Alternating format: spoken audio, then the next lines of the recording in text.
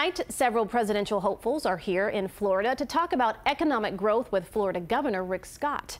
CBS 4's Ted Scouten joins us live now from Orlando with what they had to say. Ted.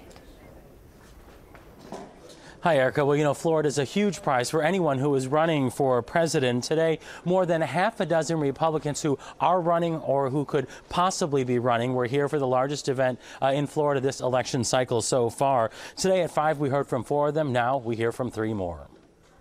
Look, it's a rambunctious deal. We got 75 people running, I think, last time I checked. Greeted with a standing ovation, former Florida Governor Jeb Bush touted effective conservative values as the strength behind Florida's economy. He hasn't announced a run for the White House, but he said the country needs to expect more and look toward doubling economic growth and reforming the tax code. We have to fix one of the most convoluted, complex tax codes by lowering rates and eliminating as many exemptions as possible. New Jersey Governor Chris Christie agrees. He's calling for 3 tax rates and getting rid of loopholes and exemptions.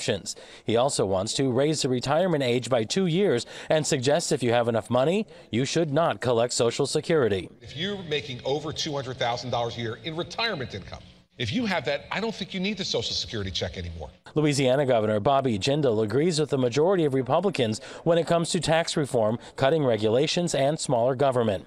He goes a step further, saying President Barack Obama has redefined the American dream and said Hillary Clinton has the same idea. Their definition of the promise of America is all about redistribution of wealth, much higher levels of taxation, guaranteed equality of outcomes instead of guaranteed equality of opportunity, government dependence.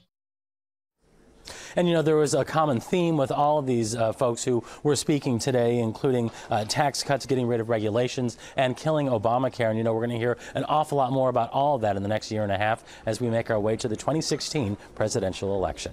Live in Orlando, Ted Scouten, CBS 4 News.